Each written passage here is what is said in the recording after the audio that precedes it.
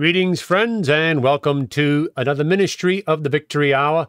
My name is Jim Gallagher. I am the pastor at Clayville Assembly, which is the body of believers that sponsors this YouTube channel.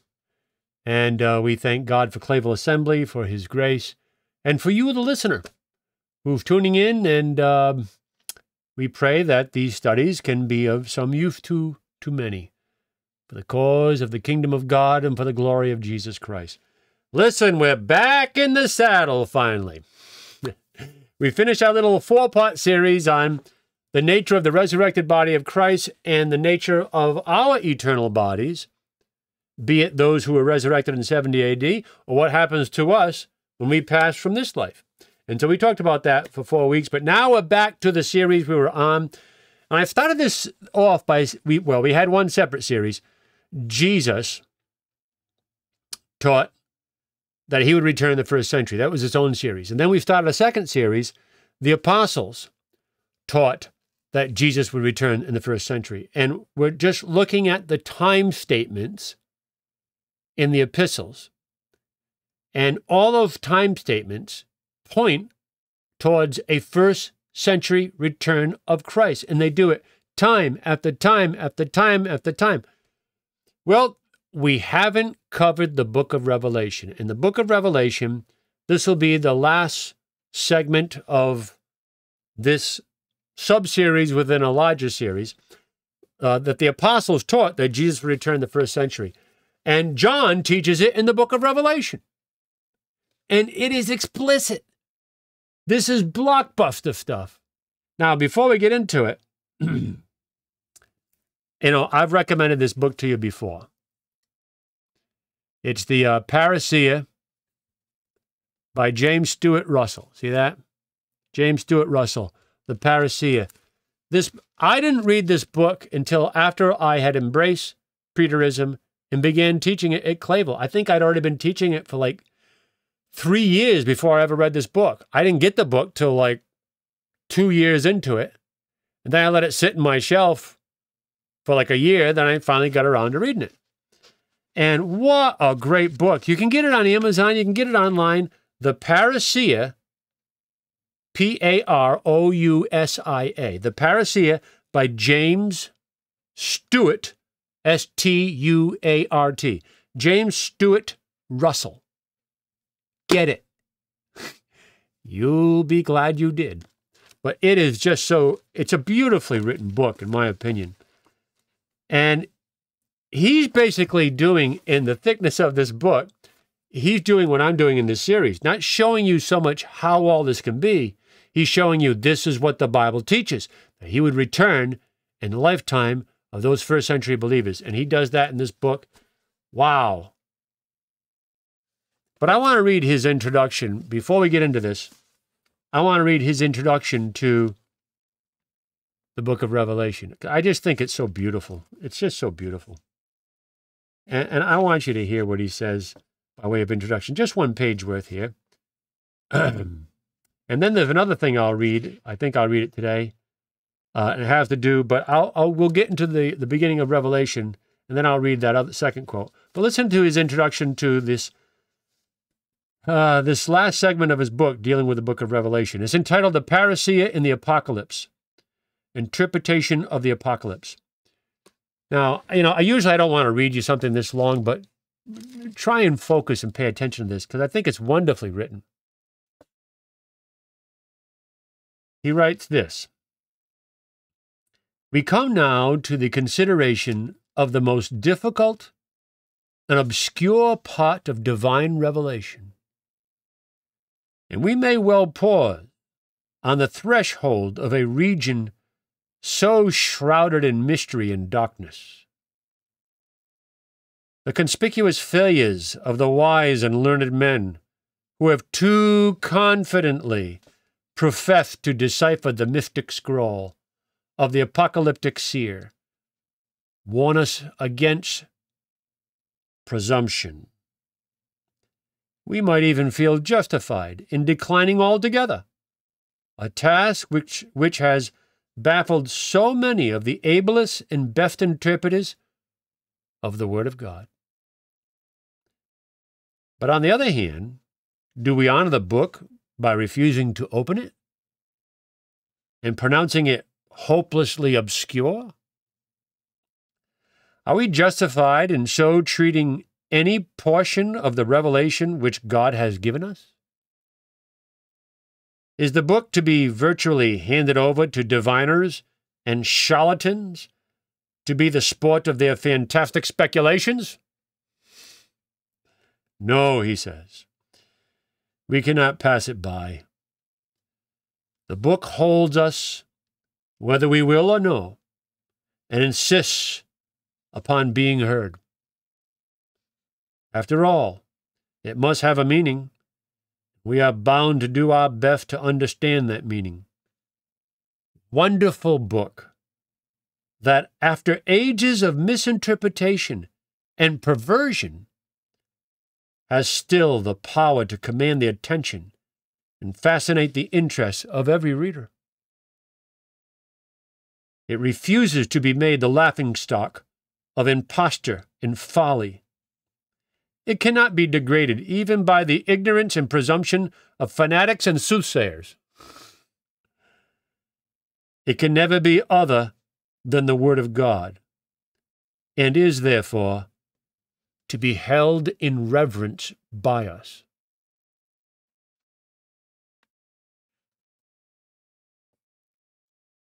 I love that. Mr. Stewart, Mr. Russell, James Stewart Russell, Mr. Russell has a very, very high view of the inspiration of Scripture. And it's very apparent to me he wants to honor every word of it and not just cherry pick verses he likes and then construct an eschatology from it. No. That's what we have to stop doing. And those are the charlatans he's speaking of, right? He says, are we justified in so treating any portion of the revelation which God has given us by ignoring it? He says, is the book to be virtually handed over to diviners and charlatans to be the sport of their fantastic speculations? Oh, you mean like Hal Lindsey in the late great Planet Earth?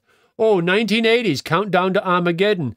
Sorry, Hal, didn't work out. False prophecy, false writings. Bad interpretation. Jesus did not come back in 1988. Sorry. Or 87, whatever you think. 1980s, countdown to Armageddon. And you know, the whole rationale left behind the series. Well, Israel was restored as a state in 1948. And a generation is 40 years, biblically.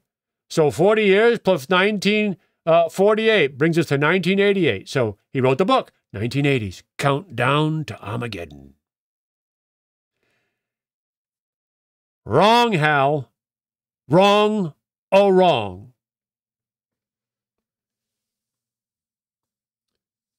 I wouldn't bet you 3 Jaguars on it, the 3 Jaguars you used to have, nor the 2 or 3 wives you've had. Like this is the crowd that writes these books. Forget them. Forget it. But this. Speaking of this book, he says, wonderful book. I just love the way he writes. Wonderful book. That after ages of misinterpretation and perversion. By the way, has anybody questioned that? They said that Mussolini was the Antichrist. They said that Adolf Hitler was the Antichrist. They said that Napoleon was the Antichrist. I remember some trying to make the case that Mikhail Gorbachev, the mark of the beast, that was the stain on his forehead. Get out of here. They said Barack Obama was the Antichrist. They said Saddam Hussein. Well, that's the... see, we're going into Armageddon. Wrong. John Walvoord recycled his book. The Oil, Middle East, and Armageddon, something like that. For the first Gulf War. This is going to be the end. Second Coming's coming. Well, he was wrong. Good old Dr. Walvoord from Dallas Theological Seminary. And then when George Bush II picked up the second war from his daddy, the smoke in your eyes post 9/11 hoax war, then, well, John Walvoord resurrected his same book for that second Gulf War. Wrong again. Well, these are the kind of guys he's talking about. And he's living in the 1800s. He says, wonderful book, that after ages of misinterpretation and perversion has still the power to command the attention and fascinate the interest of every reader. The book of Revelation is like that. He says it refuses to be made a laughingstock of imposture and folly. It cannot be degraded by the ignorance and presumption of fanatics and soothsayers. John Walwood, Hal Lindsey, Tim LaHaye, the whole Left Behind series, wrong. It can never be other than the Word of God. Speaking of the book of Revelation, Mr. Russell says, it can never be other than the Word of God and is therefore to be held in reverence by us. Do you hold the book of Revelation in reverence? I do. And that's why I'm not going to take a pair of scissors out to Revelation 20 just to join the corporate body guys. I'm not going to do it. So what are you talking about? Well, forget that. You say, okay, so you're going to tell us that John in the book of Revelation is going to show us and teach us that Christ must return in the first century? You better believe it. Well, I'd like to see that from the book of Revelation. All right, let's go to the first sentence. You say, come again, Pastor? Let's go to the first sentence. Revelation chapter 1, verse 1. The very opening volley of the book of the Apocalypse. And these are the words of John. The revelation of Jesus Christ, which God gave unto him, to show unto his servants things which must shortly come to pass.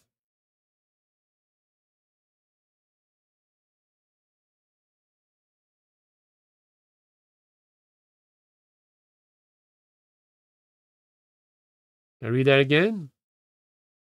It's not that difficult. It may feel like it's difficult to know what to do with it, but as to what it's saying, it's not that difficult. It's not difficult at all. In fact, it's extremely simple. A school child could understand it. Let me read it again. The revelation of Jesus Christ, which God gave unto him, to show unto his servants things which must shortly come to pass. And he sent and signified it by his angel unto his servant John.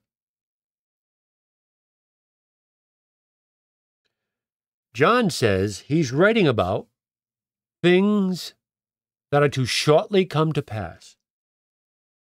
The revelation of Jesus Christ, which God gave unto him,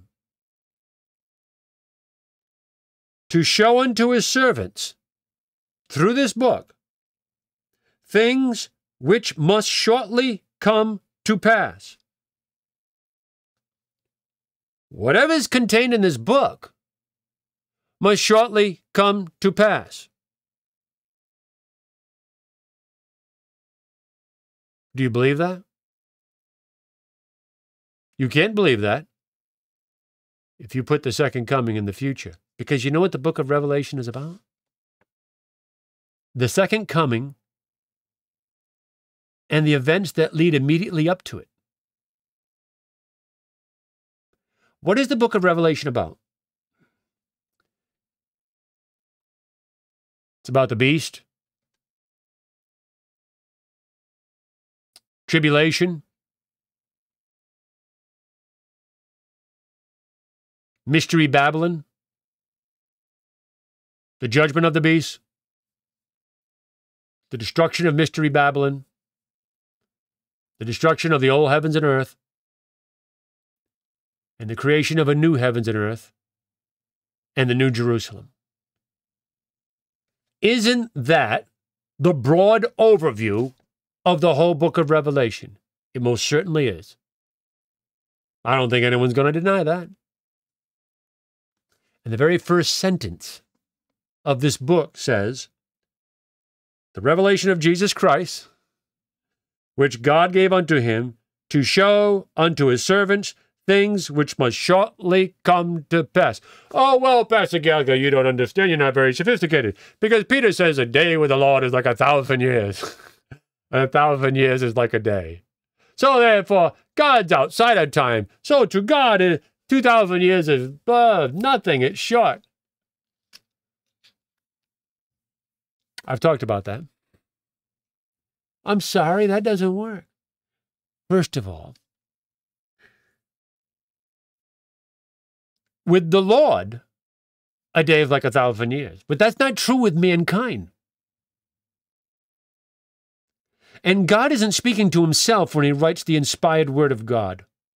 These were books written to men, inspired, given to the writers, and directed to specific people. Paul wrote to the believers at Corinth. Paul wrote to the believers at Ephesus. He wrote to the Colossian believers, the believers at Rome. The assembly at Corinth, which doesn't exist now, but existed 2,000 years ago. You got to take in audience relevance and the context of the writing that you're looking at. To whom is the author writing? And how would they have understood his words? That's Hermeneutics 101. Who is John writing to? Well, we're told. Verse 4, John to the 7 churches which are in Asia. Grace be unto you and peace from him which is, which was, which is to come, and from the 7 spirits which are before the throne. Now, he tells us who these 7 churches are, right? He writes these letters unto them. He writes unto the church or the assembly at Ephesus, Pergamos, Sardis, Laodicea, right? These were 7 actual assemblies that existed in the first century that Paul was directing this book towards, the book of Revelation. They were real, actual churches or assemblies of actual gathered people under the banner of Christ. And Paul was sending this letter to them to encourage them about things that are to shortly come to pass. Well, how would they have understood that? You can't use Peter, the days with the Lord 1,000 years, 1,000 years is like a day. That just ends up being ridiculous. Then when he says he's writing about things which must shortly come to pass, then shortly means nothing. If with God a day is like 1,000 years, with God it can be 1,000 years, 2,000 years, 10 million years. It's nothing to God. So any of the time statements like near, at hand, soon, shortly, they mean absolutely nothing. They could mean a few years, they could mean a few days, they could mean a few thousand years or a million years. Then those words which are designed to communicate time mean nothing. They add nothing to the narrative. The Spirit of God inspired futile and vain words which would only serve to deceive the listeners. Is that what we think about the Scripture?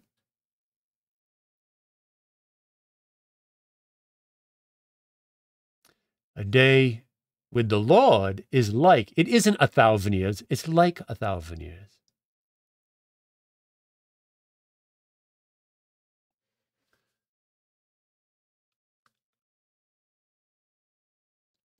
Jesus said, this generation will not pass till all these things be fulfilled. Well, there you go. Jesus said there'd be some standing here which will not taste of death till they see the Son of Man coming in his kingdom. Well, there you go. Or how about John right here? He's writing in the book of Revelation about things which are to shortly come to pass. And he's writing it to the 7 churches in Asia Minor 2,000 years ago. And how would they have understood that? Their understanding would be, yes, we're in tribulation, but we need to hold fast because Christ is about to come. As John said in his epistle, it's the last hour.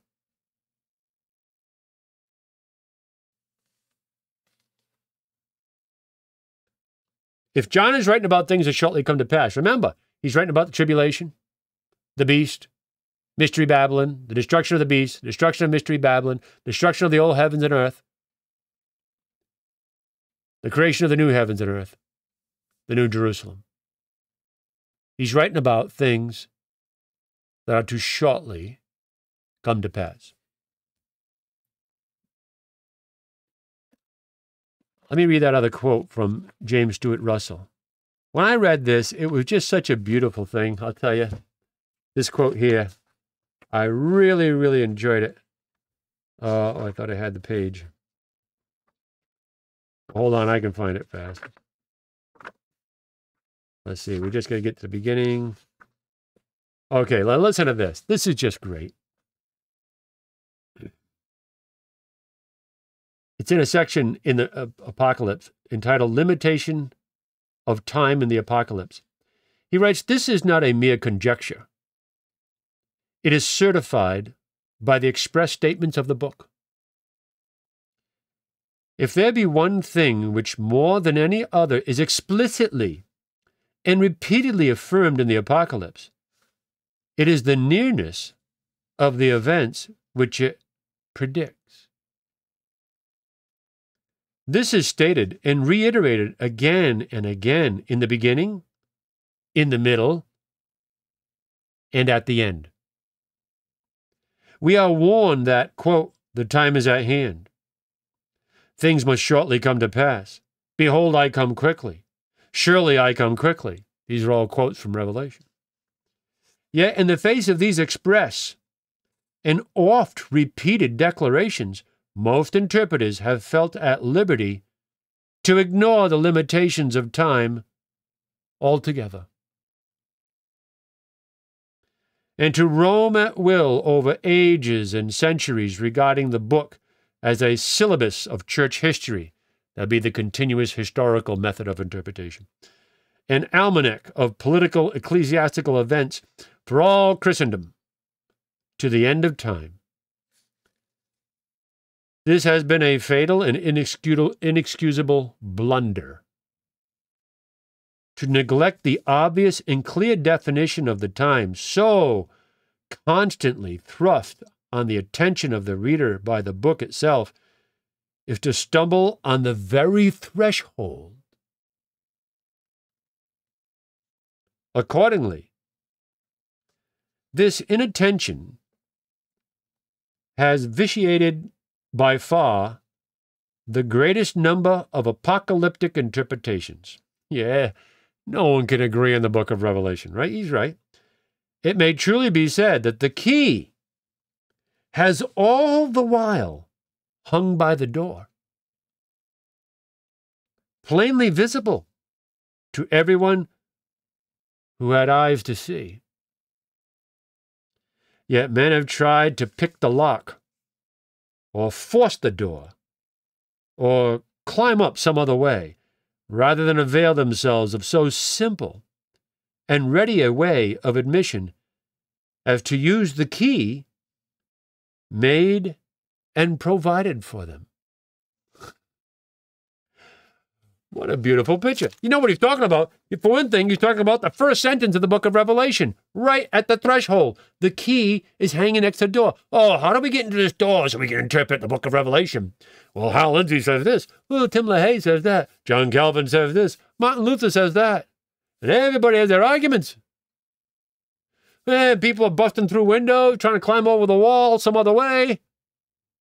And Mr. Russell says, the key is hanging right next to the door. So you can see it. Pick it up, unlock it, and walk into the mysteries of the kingdom of heaven. Here's the key, the first sentence. It really is right by the door handle. the revelation of Jesus Christ, which God gave unto him to show unto his servants things which must shortly come to pass. How in the world can a futurist exegete the very first verse of this book and then tell us that 99.9% of the book of Revelation is still in the future? 2,000 years after John wrote these words to the 7 churches of Asia Minor 2,000 years ago for their instruction while they're in tribulation, he says, I'm writing about to you things that must shortly come to pass. We know how they'd understand that. And even Christian history acknowledges the early church believed that Christ would come in their lifetime. Futurist Christian historians and theologians admit that. They weren't wrong. We're wrong.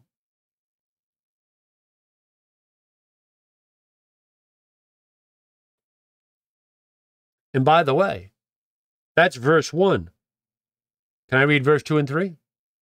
So verse 1, he's writing in the book of Revelation about things that are to shortly come to pass. Verse 2, who bear record of the word of God and of the testimony of Jesus Christ and of all things that he saw. Blessed is he that readeth, and they that hear the words of this prophecy, the book of Revelation, and keep those things which are written therein, for the time is at hand.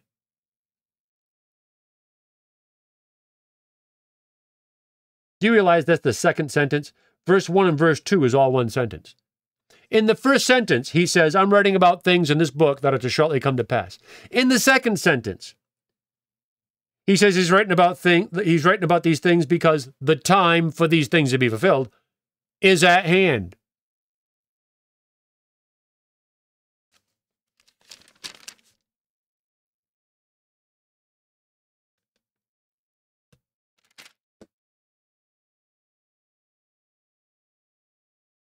You've got to either believe those verses or deny them. You say, if I believe them, Pastor, then I have to go back to the drawing board of my eschatology. So what? We can be wrong. God is never wrong.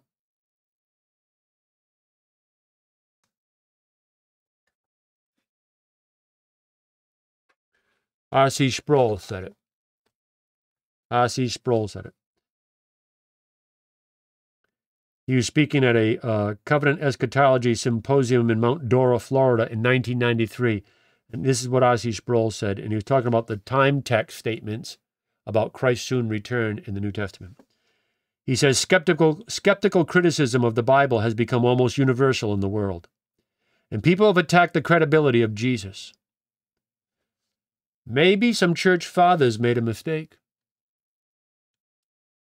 Maybe our favorite theologians have made mistakes. I can abide with that.